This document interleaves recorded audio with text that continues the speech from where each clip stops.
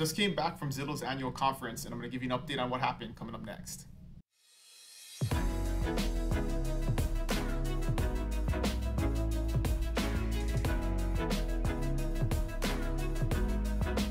Hey, what's going on, friends? Dylan Onaka here with the Buy Big Island video blog, and I just came back from Zillow's annual Realtor conference, and this year was a little bit different than past years because it was by invite only. So in the past, they would invite anybody to come. You didn't have to be an advertiser, or you didn't have to meet any type of criteria, and you could just show up and hear what was going on.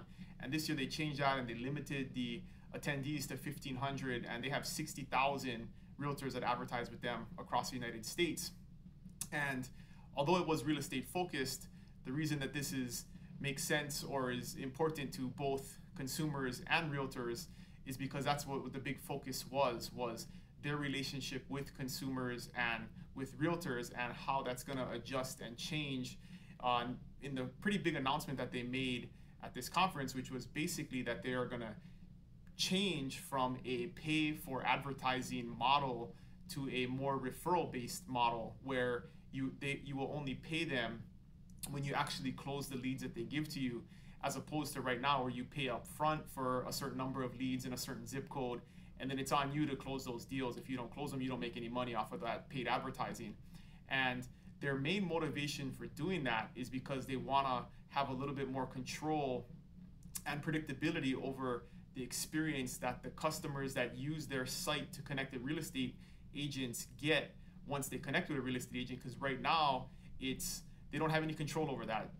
A realtor pays for advertising, they get leads from Zillow, and who knows what they do at that point. They may follow up, they may not. They may follow up initially and then not follow up after that. They may provide a good level of service, they may not provide a good level of service. Zillow doesn't know at that point what happens, and so they get the bad name, right? If they could connect a consumer with a realtor and the realtor doesn't do a good job for them, that consumer in most cases will blame Zillow and say Zillow's agents are crappy. And so they want to move away from that and provide a better, more predictable, more consistent customer experience to the folks that use their site. And so that's why they're moving away from the pay for advertising model where anybody with a credit card can pay for leads to a model where they're going to pick and choose based upon criteria. So if you are a agent in a certain area that has a lot of closings, and they're also going to survey the customers. So once they connect you with a customer, they're going to survey that customer periodically to see what kind of job you're doing, and then they're going to assign a customer experience score to that agent so they can track and see what kind of job that agent or broker is doing for the clients that Zillow is connecting with them. And they're going to weed out the folks that are not doing a good job or don't provide a high level of customer service to the clients that Zillow is connecting with that realtor, and they're going to funnel more leads to the realtors and brokers who are doing a good job, who are converting the leads and closing deals. And that's the way Zillow will then make money, is that they will then take a portion of those closed sales as a fee in order to fund their operations.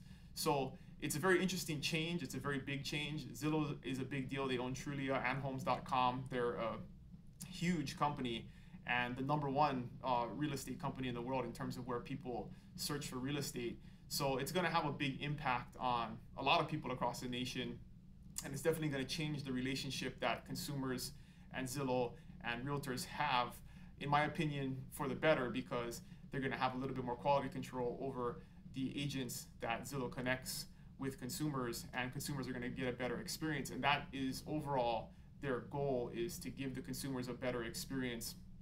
So the home buying process, which is already can be stressful and difficult, is as smooth and as pleasurable as possible by connecting the clients that use their site with high quality realtors across the nation who can help them and assist them the best way possible. So very interesting change. Overall, it was a really good conference, very interesting information, but that was the biggest piece, and the biggest takeaway is that's going to be rolled out over the next coming months and years. They've already piloted in a couple of different markets, but it's not nationwide yet. But we talked about a couple of weeks ago different real estate websites and how they operate, and this is a big change in the way that Zillow operates and the other websites that they control. So I thought it was very interesting, and we'll see what happens. And hopefully, at the end of the day, it's better for consumers, definitely, and I think it will be better for realtors. So if you have any questions about that or have any comments, feel free to put them in the comments. Happy to discuss it. But that's the update from the Zillow conference, and I'll see you guys next week. Aloha.